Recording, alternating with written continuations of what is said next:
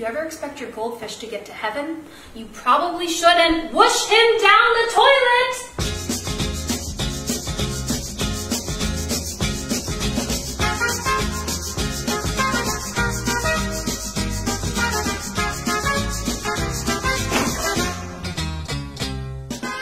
How will the world survive without Amahl, I wonder?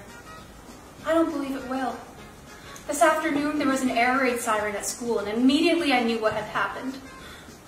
Poor little Amahl. All night last night we watched as he tried so valiantly to upright himself in his bowl. One eye looking helplessly upward. Mother watched him, father watched her, and we all fell together into a deep well of sadness. So when I heard the siren this morning, I realized he held the whole world together.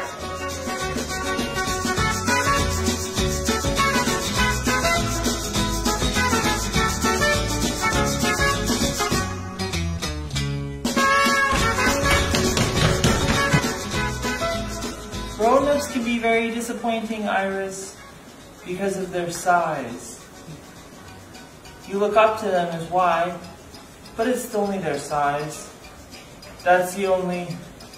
You see, if grown-ups were smaller than, if they were tiny, then, say, that size,